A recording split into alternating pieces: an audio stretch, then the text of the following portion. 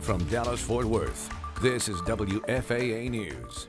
And welcome back to this midday on a Tuesday. I'm Megan Mitchell. Lots of news to get right to.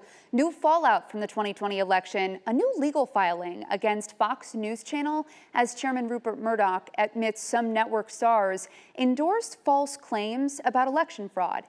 Andrea Fuji reports. This morning, one legal expert calls the statements made by Fox News boss Rupert Murdoch strong evidence that people at Fox knew they were endorsing false claims about a stolen election in 2020.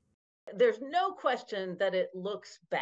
Murdoch saying in new court filings about the election falsehoods, "I would have liked us to be stronger in denouncing it in hindsight," adding any executives who allowed election lies to be broadcast should be reprimanded or maybe got rid of. You're really not supposed to say things that are either that you know that are false or that are recklessly indifferent to the truth. Murdoch made the remarks during a deposition.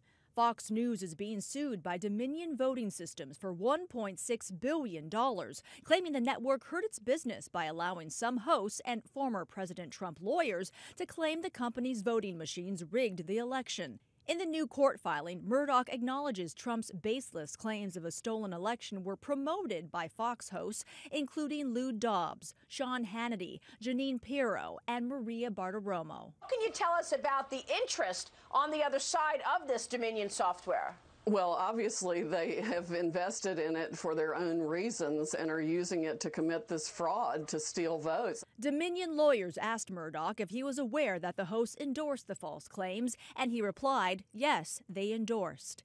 But Murdoch denied Fox itself promoted the election lies.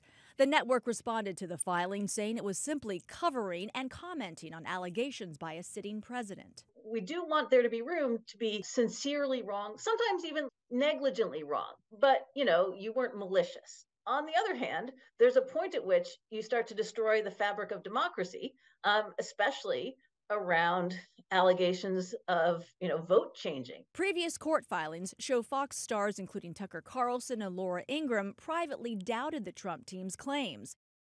Fox has tried to get this case dismissed on First Amendment grounds, but for now, a trial is set for April. Andrea Fuji, ABC News, New York.